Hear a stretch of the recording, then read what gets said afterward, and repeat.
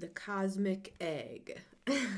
That's what today's reading is going to be about. I saw this card. It's from the Animal Spirit Wild Unknown Oracle. When I was getting ready in my bathroom, I don't know why they always give me downloads in my bathroom, I saw this card and the cosmic egg. The message that I got is something is about to hatch. And then I was shown the cosmic egg. Because if I just got the message something is about to hatch, that could be anything. That could be like, oh, an idea is about to come to fruition. Whatever. But with the cosmic egg, there's a much deeper message within this. And we're going to get 3 cards. I'm going to be using the Wild Unknown Tarot. I haven't really used this since the start of my tarot journey, and I feel like that's significant as well. Because with the cosmic egg, it's something that goes back a while. This is not just something you've been thinking about casually on the side. There's something about to hatch, and I think it's from within us. We'll get a couple cards and see. Yeah, Judgment, exactly. Oh my god. Sand Tarot also just put out a video. I think it was a Capricorn reading that deeply freaking resonated with me. I'll link it down below because this is the thing. With Sand's readings, okay. I'm not going to go into that. I watch them all is my point. It doesn't matter if you're a Capricorn or not. She had a reading about like a flock of birds and basically... I'm going to leave this out because this is part of the message. Thank you, San. See, I love to work with other tarot readers. I love to work with other shaman and mystics. That's what I'm about. But anyways, love and light. A lot coming through in this energy because of all these birds. I'll link the reading down below. It's a Capricorn reading and it's talking about a flock of birds. And basically what she's saying in that reading is birds are messengers. And this dovetails perfectly my message. It's the same energy, I should say. Regarding our guides giving us signs, symbols, and synchronicities, which we're all very spiritual people here. We're all very used to that. We're all always kind of keeping our antennas up, like looking for answers with the sun here. But interesting that it was in the reverse. Yeah, there's something here that's about to come to light and be revealed from within us all. It's like the magician here, it's like this magician is looking for the light, looking for the answer. And in that reading that San put out, and I've been thinking about it since I watched it yesterday, like it's been replaying over and over again in my mind. Over and over again. Remember that old Nelly song? It's been playing and playing because there is a message here with these birds. It's like in her reading, she was talking about somebody, the collective, was following this flock of birds, their guides, in a particular direction, and they were like running towards a new goal. Look, we have the sun in this deck as well. We have 2 suns. Maybe one was a false light and one was a true light, but that's for another reading. Love and light to all. I can't say I haven't done it. This is the thing. I've done it 1,000 times. And look at the rays on this card as well. We have been wanting to manifest something, birth something, cosmic egg. This is destiny-based with the Judgment card. And we have been waiting for signs, symbols, and synchronicities. And when we see that flock of birds is flying, that was her reading, we're going after it. And nothing and nobody is going to stop us, even if we have to leave people behind. That was like the point of her reading. But this was the interesting thing, is that the birds that were so active, messengers, guides, information, synchronicities, downloads, all of a sudden, they became extremely quiet right when we as a collective got to that finish line, right where we were about to supposedly hatch. It's almost as if we took a double take and turned around because it's like we realized that we had left something behind. 444, as I'm saying this. For some people, it might be a person because 4 is the emperor for me. For others of us, it's like it's not even about, oh shoot, we left something behind. We're so sensitive to this flock of birds. I love that this reading is coming through because San's readings speak so freaking deeply to me. I literally sit and cry listening to her readings. Because she's not tapped in a way of like, I'm gonna do a Capricorn zodiac tarot reading. She's tapped into the collective. Anyways, that's my review on San, okay? I've been watching her for a few years now, and she's deeply impacted my life on a soul freaking level. Okay, shout out to San. Anyways. You should always share your feelings because you never know. You may not have another chance to say them. My brother Mitch passed away last April, and there's a lot of things that I wish that I had said. So I like to tell people that I love them and that they've impacted me. 555 when I have the chance. So in her reading, she talked about the fact that we were running after this bright light.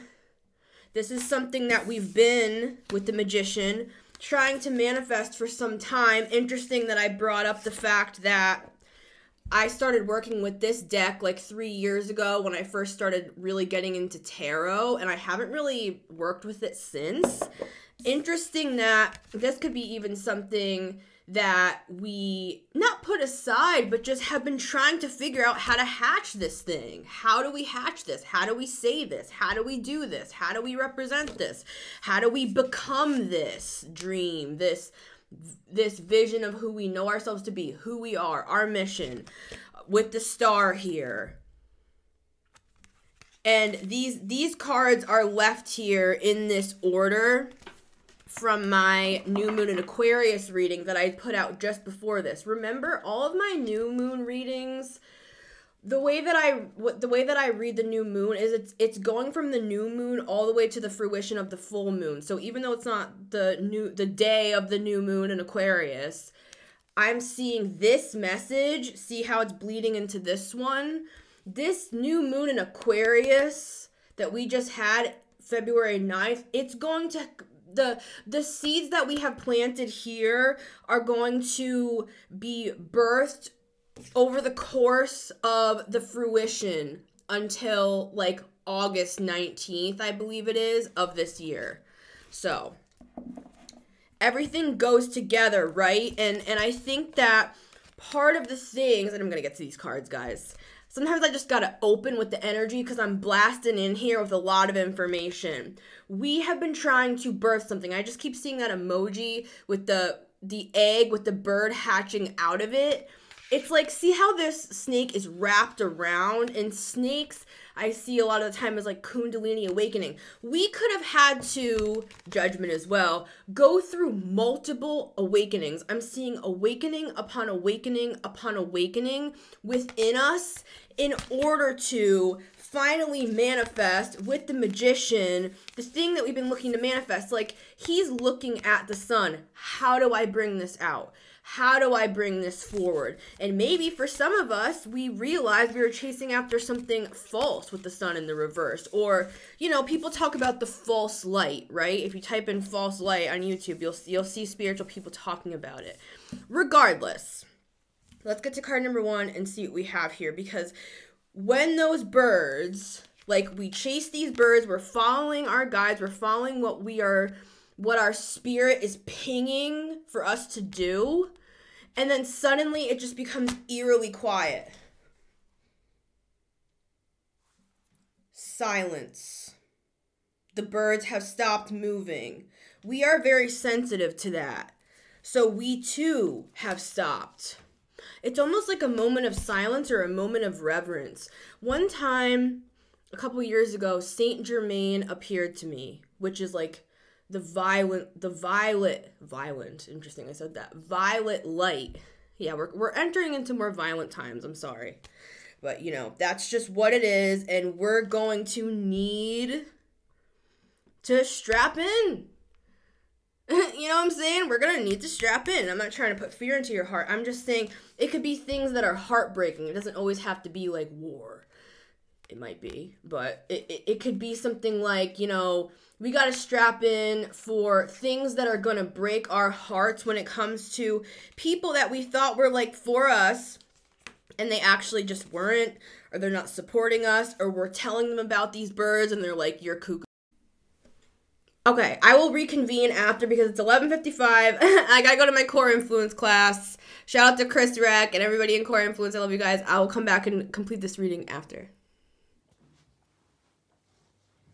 Hey guys. All right, I'm coming back. Thank you for waiting. Oh, I gotta plug in my microphone. All right, I'm coming, guys. I'm coming. Okay, so I just finished my core influence class. Link down in the description. I would love for you guys to all join that. Seriously, it's been life-changing, and Chris is relaunching it, I believe next week. So I'd love for everybody to be there.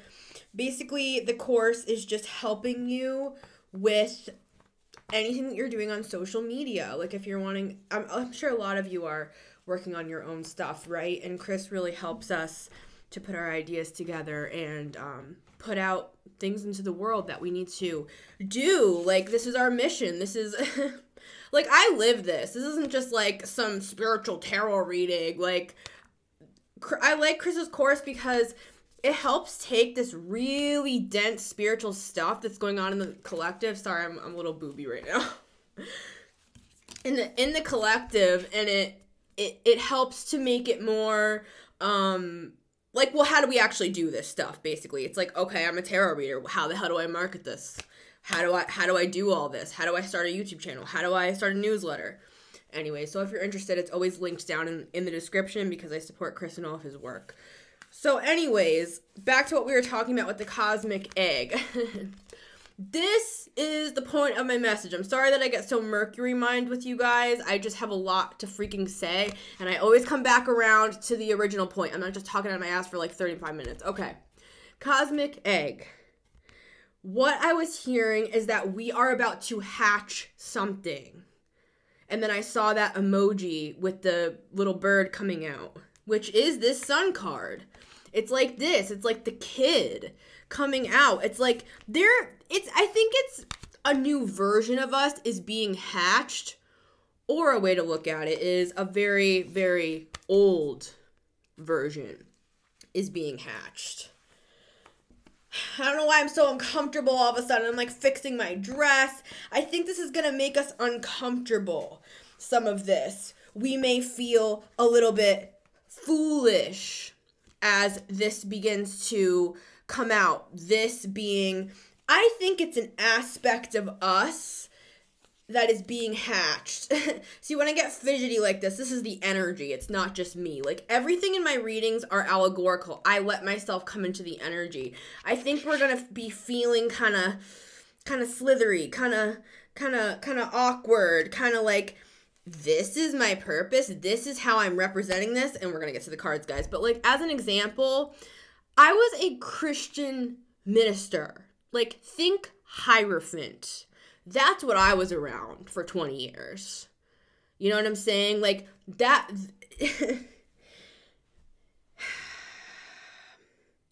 And I'm doing this now, is my point. It's like, instead of getting my doctorate of theology, I'm reading cards. It's like, instead of sitting with a group of people talking about the Old Testament versus the New Testament law, and here's 25 reasons as to why, blah, blah, blah. It's like, that's why it's been uncomfortable for me, personal anecdote, with this energy, cosmic egg, judgment.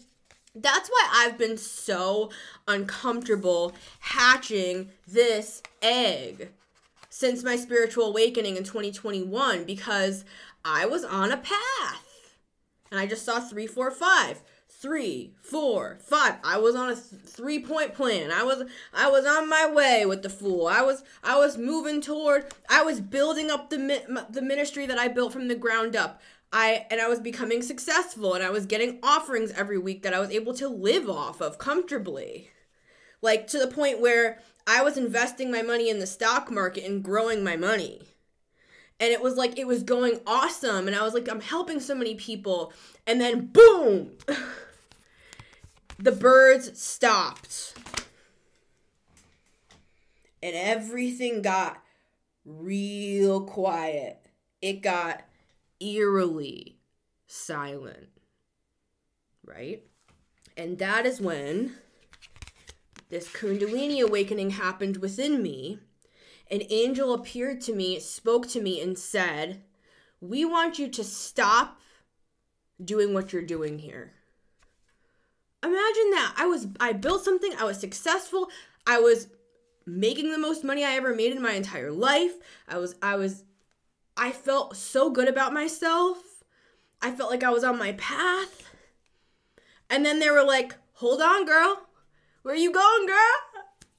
Girl, where are you going off to? But what I was going to say about Saint Germain before, I didn't forget, was I had this vision a couple years ago of Saint Germain. And he often comes in that violet light. And this is what he said to me. He said, I miss the reverence,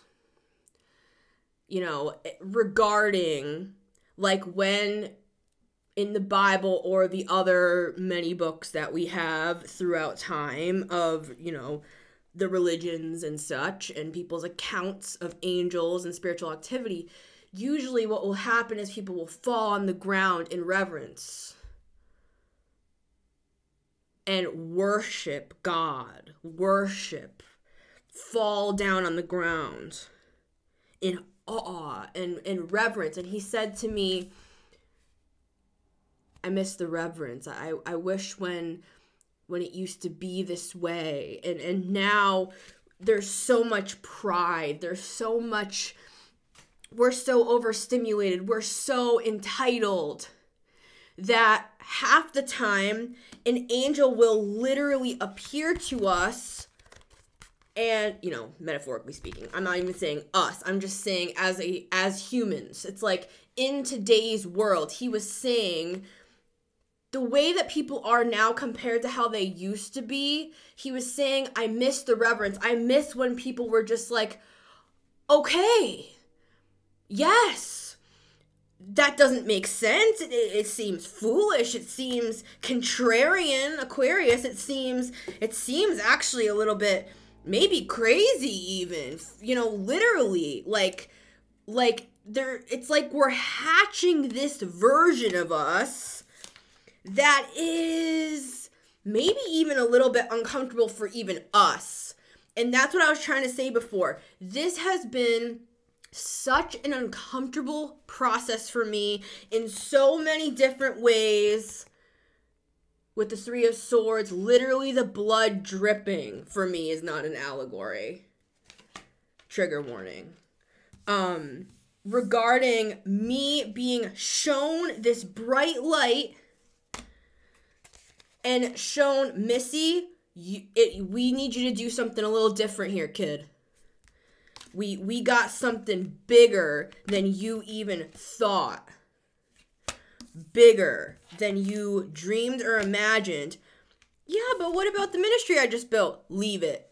It was like they came to me in the middle of the night, proverbially, and were like, leave everything. Well, what about my clothes? What about my life? What about everything? Leave it. Come with us.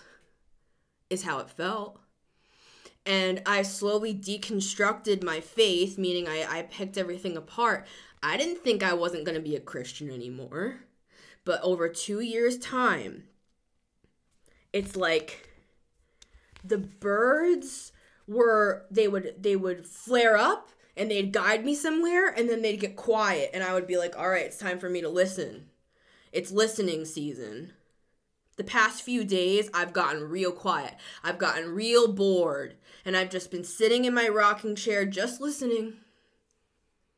Just listening because the birds, they went quiet on me. I was like smashing forward on a couple particular projects here on everything I'm working on. And the birds just got real quiet. So I'm like, okay. It's quiet time. All right, so let's see what the cards are. This reading is about hatching, I believe now as we've opened the energy of a new version of us that will even seem foolish. But as the scripture says, as the Bible states, if we want to get religious with it, right? the foolish things of the world. Things that are foolish to everybody else. Why does God, the divine, do that? Why does God make us look, quote unquote, foolish or different or stand out? God uses the foolish things of the world to confound the wise in order to bring change. Pluto and Aquarius. In order to break through the brick walls, through the walls of our hearts. The divine may have us looking real different coming up here. But that's what the change calls for on this planet. Card number 1 is the Son of Wands, the Knight of Wands. See, this is a forerunner energy. And see, there's that light again with the sun. It's like, and there's the snake as well. See, we've had, I believe we've had multiple awakenings in the collective with the snake energy, and we're going to have another one here. And it's almost as if, like, fireworks. It's like something is going to burst forward, and you're going to just go for it. This also reminds me of dandelions, when you blow the seeds.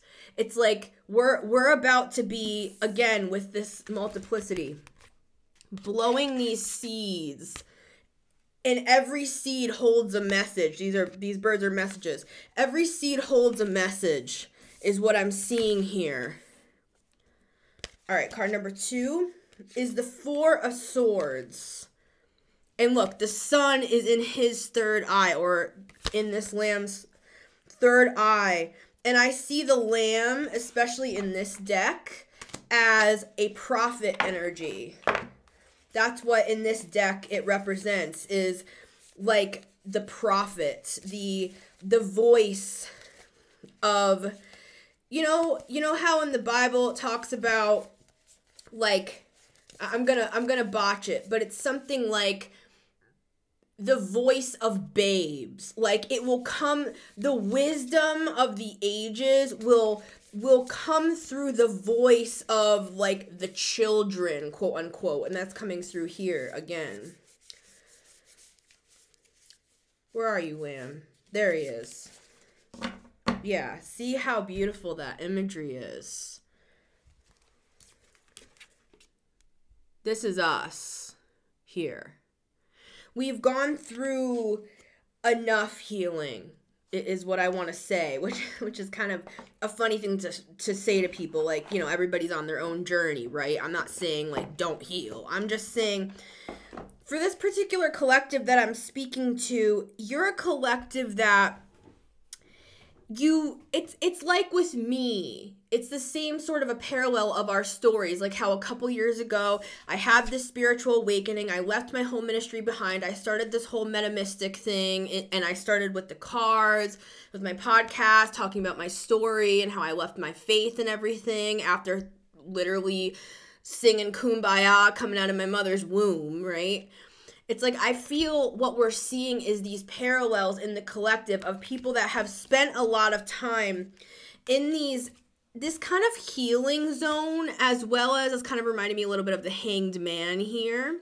It's like a Hanged Man energy of enlightenment, literally here. Enlightenment.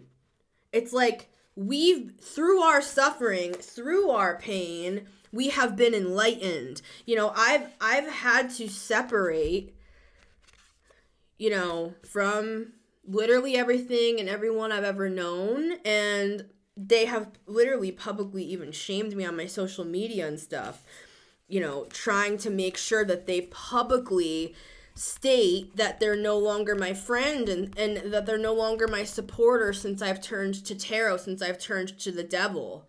You know, that's what they say. So, but what I was going to say with this is, like, we've healed enough. Well, I got to heal more before I go out and I plant these seeds into the world of the things that I've been shown. See, this is double duty today. It's enlightenment for me, We've received enlightenment through our own pain, through our own healing, so that we can go out into the world and heal others. It's like, we know enough is my point with this. Card number 3 is the Lovers. More birds here. It's almost as if we're becoming birds. We're becoming guides, I want to say, with this Lovers. It's like, again, with this multiplicity energy. There's birds on the Sun card as well in the corners, and I just noticed. It's like, all of a sudden, it's like things are going to be coming out of the corners. I just have this weird vision of, like, I'm thinking of this old Julia Nunes music video. Build Me Up Buttercup. I'll put it down below. It's a funny imagery. She's sitting there with her ukulele and she's starting to play that song. Why don't you build me up, Buttercup, baby, just to let me down. And as she's singing, all of these people behind her stand up and start singing as well. Like, they were so blended into the environment, they were all, like, crouched down, and then they come up at the chorus and they start singing. It's like, as you start singing, as you start moving, as you start flying, as you start revealing who you are and what you've been through, sharing your story, revealing this cosmic egg, hatching out into the world, it's like all of a sudden, all these other birds start, why don't you build me up, Buttercup, baby, just to let me down. They come out. It's like all these, it's like everybody was always in the background until you hatched. It's like we're being backed. We have guides that are guiding us. And I feel like what's happening weirdly, not weirdly, I mean, this is just the natural state of things, right? It's like when you evolve to a certain level, you become the guide. That is how I'm seeing this Lovers energy, as well as this rainbow energy as well in the background. It's this rainbow. The cosmic egg has rainbow. That's what I'm seeing. It's this rainbow energy. And what is the rainbow? It's everybody. It's everything. It's Aquarius. Where's my Aquarius? It's Aquarius.